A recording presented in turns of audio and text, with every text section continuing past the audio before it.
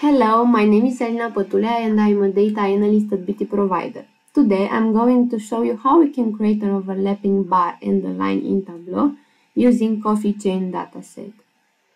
The first step is dragging date on columns, and we are going to make it discrete. We are going also to take sales on the rows, and we will take budget sales above sales on the axis. Also on the second axis, we are going to take inventory. We are going to select from mark type bar. Also, we are going to take measure names on size. And the last thing I'm going to do is to hide the header.